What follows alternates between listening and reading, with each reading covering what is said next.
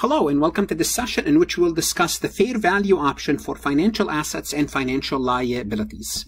What is fair value option? Well, we have to understand what fair value is and what option is. Let's start with the easy word option. What is an option? Option means you have the choice to do something or not to do it. So you don't have to report things at fair value if you choose not to.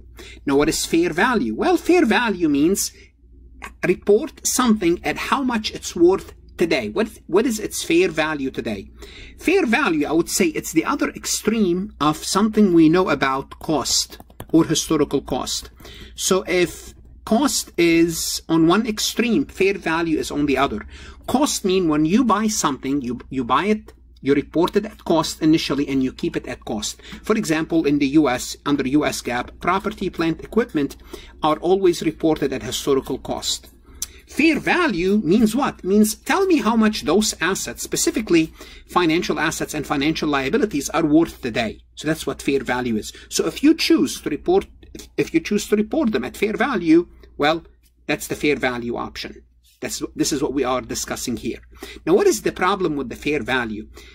The fair value, sometimes you can get this information real easily, sometimes you may not. So there are three levels of hierarchy when it comes to fair value.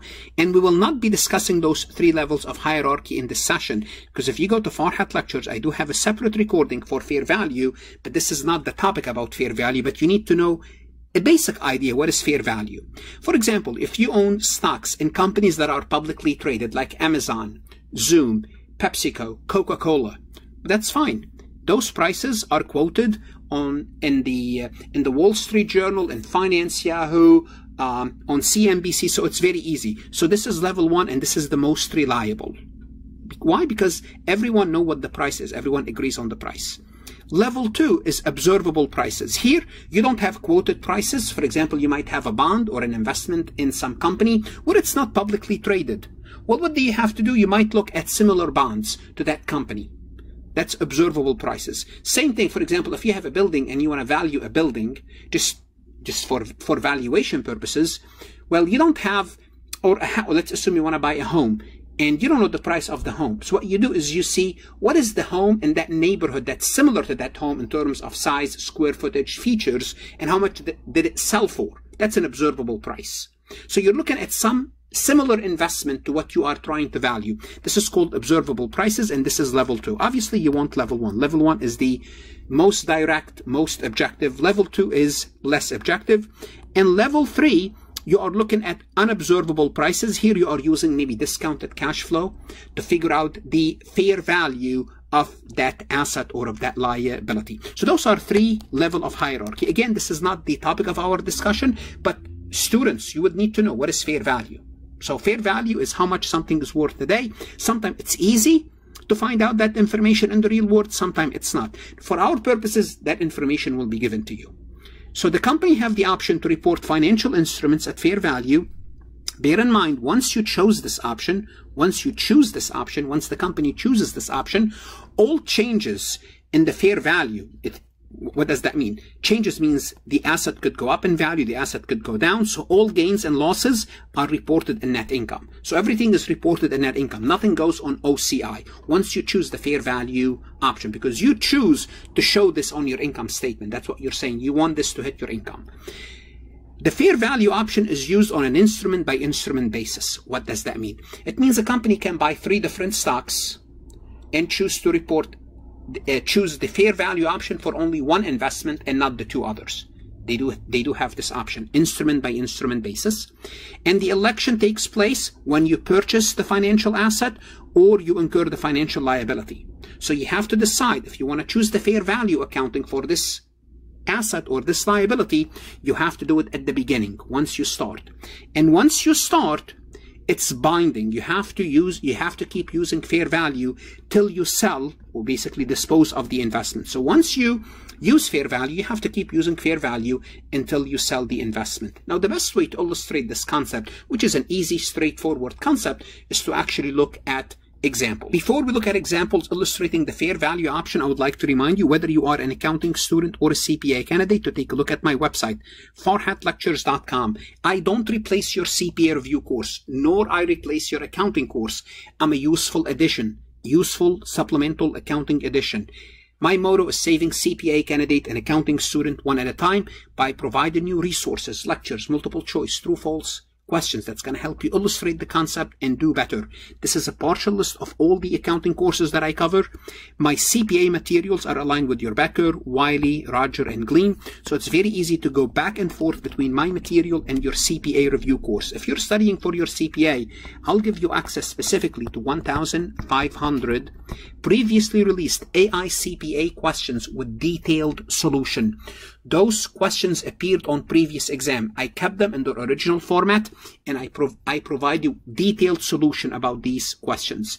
If you have not connected with me on LinkedIn, please do so. Take a look at my LinkedIn recommendation. Like this recording. It helps me tremendously. Share it with others. Connect with me on Instagram. I'm trying to grow my Instagram following, Facebook, Twitter, and Reddit. So let's take a look at an example to illustrate the concept of fair value. Adam Company purchases $100,000 of bonds and Farhat Lectures during 20X5, and they classified as available for sale. What do we know about available for sale investment? Well, what did we learn about available for sale investments? We learned that available for sale investments in bonds, which is we no longer have stocks, they are reported. Any changes in fair value is reported in OCI, other comprehensive income. Well, guess what? The fair value at December 31st is $112. So they went up in value $12,000. Adam chooses the fair value option to account for this investment. So guess what? If we choose the fair value, forget about OCI. The gain will go into income. So what's going to happen? We're going to debit the investment itself. We no longer have a fair value adjustment. You remember when we learned about marking the portfolio to market or marking the investment to market, we debited an account called fair value adjustment when we had an increase. That's not the case here. We debit the investment itself, $12,000, and we report the gain. We report the gain in income. Unrealized holding gain loss income gets reported in net income. So it's no longer an OCI. Why? Because the company chooses to report this investment, taking advantage of the fair value option. Let's take a look at another example. Economic Integration holds 32% stake in Farhat Lectures. Economic Integration purchased the investment in 20X5 for $850,000. December 31st, the fair value of Farhat Lectures is $800,000. Well, the fair value went down. Now, what I want you to be aware of is this. First of all, Economic Integration, maybe you noticed this, maybe not, has a 32% stake. This means what we learned is under those circumstances, they have to use the equity method. Okay, and what's the equity method? Well, we increase our investment in proportion of the net income reported and reduce our investment by the proportion of the dividend received, of the dividend declared. Well, guess what? Forget about all of this, because Economic Integration also chooses the fair value option. What does that mean? It means they're going to have to report a loss of $50,000.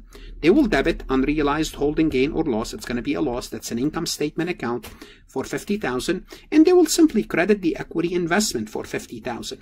So clearly, as you see, actually it's simple. From an accounting perspective, it's simpler to report things at using the fair value. It's simpler from an accounting perspective, but in the real world, what's difficult about the fair value is finding the fair value itself for certain assets and certain liabilities. Sometimes that information is not available. If it's not available, you'll have to compute the fair value, estimate the fair value, and disclose in your financial statements, how did I come up with this figure? You'd have to explain to the users, you know, did you just get this number out of the hat, or how did you come up with that? So you have to be very specific, actually, especially after recent fraud cases where companies were just throwing these fair value numbers out there and using them to cook the financial statements. What should you do now? You should go to farhatlectures.com, work multiple choice questions, look at additional resources that's going to help you do better. I can help you do better, whether you are a CPA candidate or an accounting student. Give me a try. Study hard. Invest in yourself. Accounting and the CPA will pay dividend for years. Don't shortchange yourself.